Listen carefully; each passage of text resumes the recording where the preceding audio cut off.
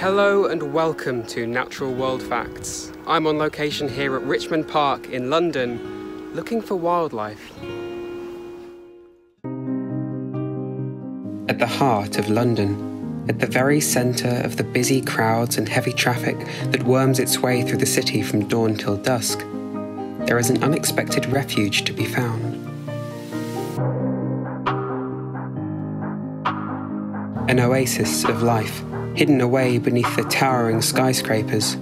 Here, an abundance of wildlife can be found, each day playing out a majestic display of conflict, beauty, and power.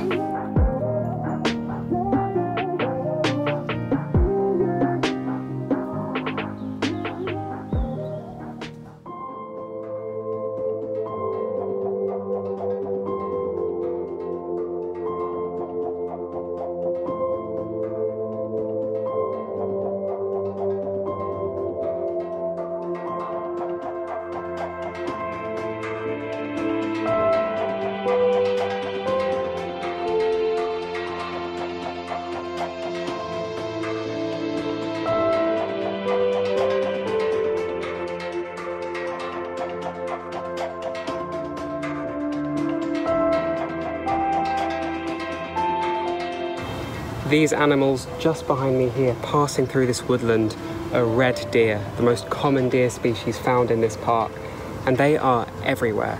There are two main species that can be found in Richmond Park. There's the red deer, the larger species, and the fallow deer, which are much smaller.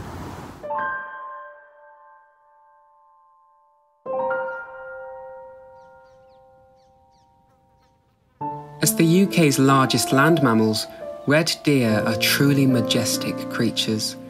The males, known as stags, develop a large set of antlers that grow with age and are shed and regrown each year, while the females, or hinds, lack antlers and tend to be smaller. Red deer certainly leave their mark on the landscape. Nearly all of the trees in the park have a distinctive browse line at 1.5 metres above the ground, caused by deer eating all the leaves and twigs that grow below that height. Their constant grazing on grasses, shoots and shrubs prevents saplings from growing, maintaining the largest area of Lowland Acid Grassland in London, hosting much of the park's diversity.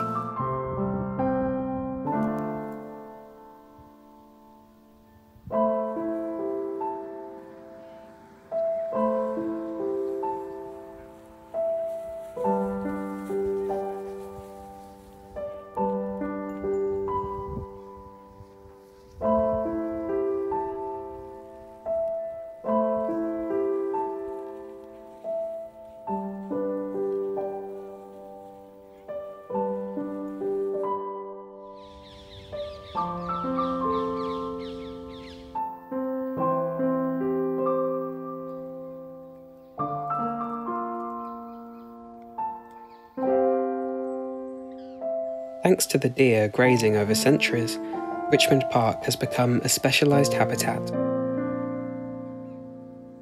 Aside from the scattered areas of forested land, much of the wood in the park lies decaying on the ground. The only trees that do grow here are those that have been standing on this ground for centuries, standing tall as ancient sentinels to watch over the landscape.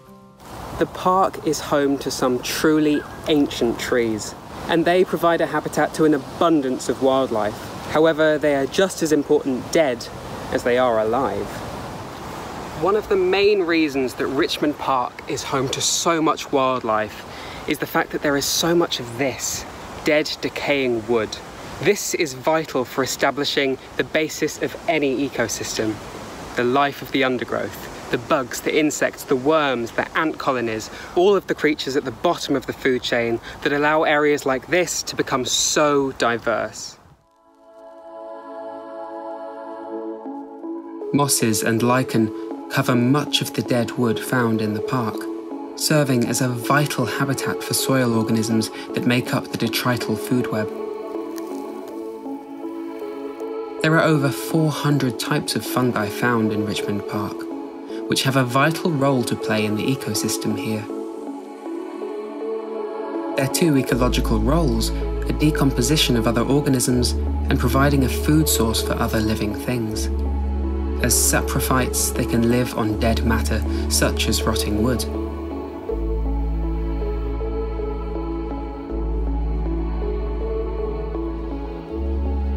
They break this down and obtain energy from organic compounds.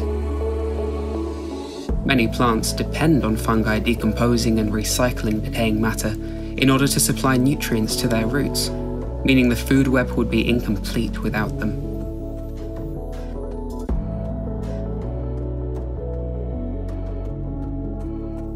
The mushrooms you see in the park are only the fruiting bodies of what are mostly underground fungi.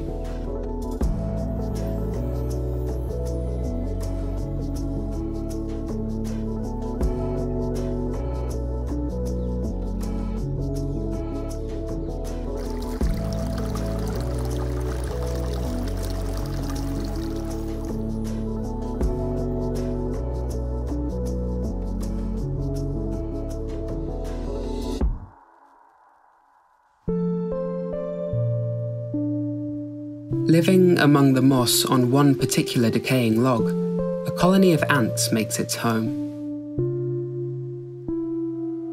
These are Myrmica ruginidis, an aggressive species that are able to deliver a mildly irritant sting. Here, a colony of nearly 300 individuals is tending to their developing larvae kept hidden under the bark.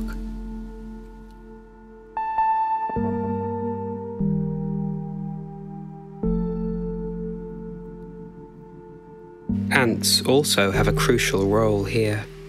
As they move and tunnel into the wood and earth, they turn and aerate the soil. This allows water and oxygen to reach plant roots, helping them to grow. Not too far away, a colony of black wood ants inhabits a similar piece of old wood.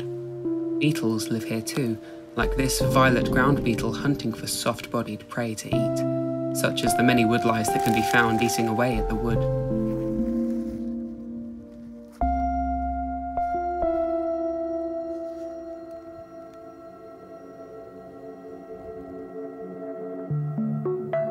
Aside from decomposing organic waste and keeping the environment clean, ants are also important in seed dispersal, as they take seeds down into their tunnels to eat them, although the seeds often sprout and grow new plants. Similar to the drama that plays out each day upon the African savanna, the life here exists in perpetual conflict. There are the hunters and the hunted.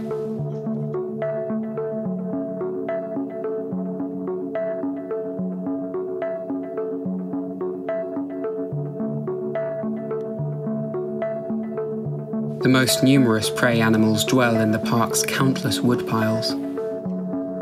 These are woodlice, detrivores, the garbage collectors of the soil, serving an important but often overlooked purpose. Without them, plants would have less access to nutrients in spring, which would slow down their growth.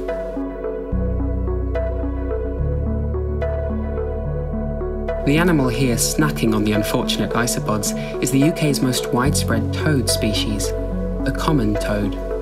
They populate the park in their thousands, roaming far and wide to hunt for insects, and embarking on a quest each spring to return to the exact place where they themselves were spawned.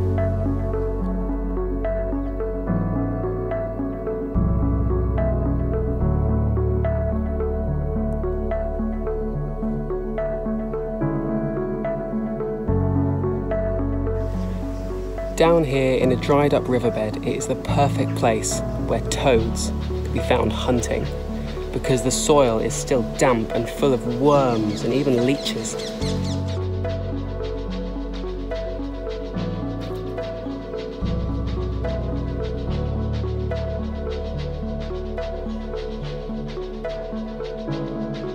It's under logs like this where you can find a wealth of wildlife.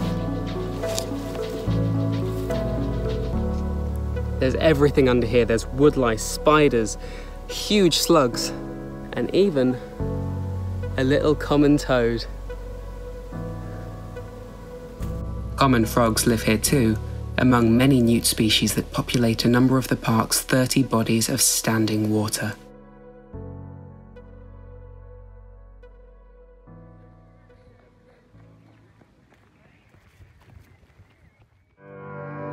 Being home to such an incredibly diverse array of life, Richmond Park is a true sanctuary for wildlife at the heart of an otherwise sleepless and bustling city.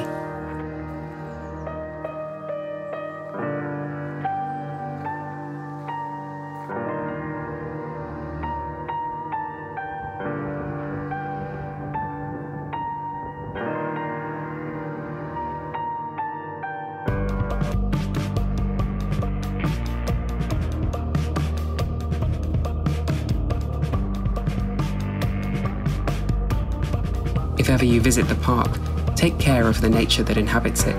Respect the wild deer and keep your distance, particularly in autumn when the rut between males begins. And don't disturb the decaying wood, as it is a sanctuary for rare species like the larvae of protected stag beetles. But above all else, enjoy the beauty of this place, for it is like nowhere else in London.